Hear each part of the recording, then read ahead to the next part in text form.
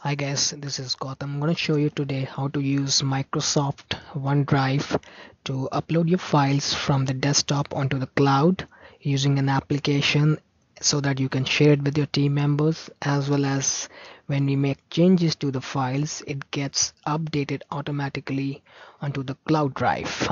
So for that, we need to first create an account for OneDrive, and since I already have an account, I'm going to just sign in and show you the various steps to achieve that. So over here you see three folders. I'm going to go in the documents folder and show you some of the files which I had uploaded on the cloud drive using the upload option over here, which is a manual process. To make it automated, we need to go to another step, which is the step 2. We need to download the application for OneDrive Windows 7 and 8 while going to onedrive.live.com. We will need to have permission on our desktop for doing that, or we need to reach out to IT support team so that we can install the application. Once the application is installed, we can create a shortcut on a desktop to use that. So I'm going to just show you. I have the shortcut over here. Let's click it, and this is the first screen that would pop up for you. So let's get started, and then let's enter a Microsoft OneDrive account which you had created.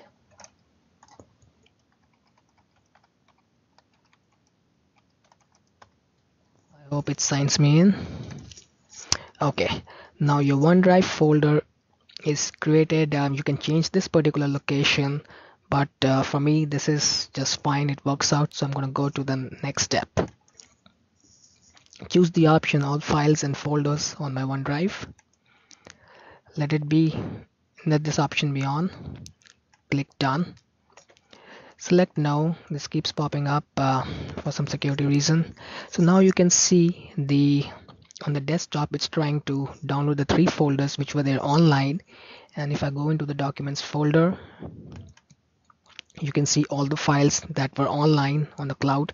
They are now getting downloaded onto my desktop/laptop. So this process keeps continue.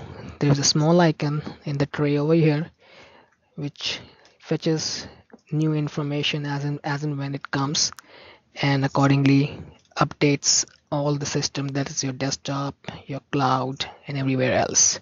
So now we are going to do a small test. Once it has downloaded all the files from my cloud drive, I'm going to just upload, still doing it. I'm gonna put a folder from my desktop onto this OneDrive folder and see whether that gets updated online or not.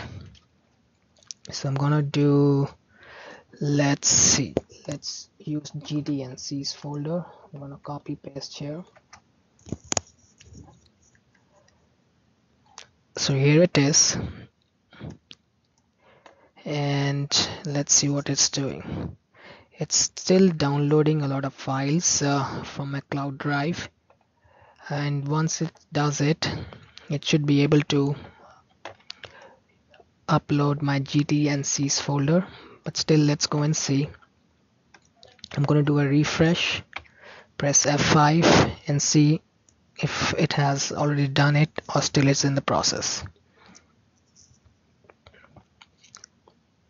For the first time it may take some time. I mean, in my case it is, because it's still downloading a lot of the folders and files from the cloud. So one file remaining, and let's press F5 again and see if that comes up. Let's see. So you can see now this folder is here. Awesome. Now let's try one more thing.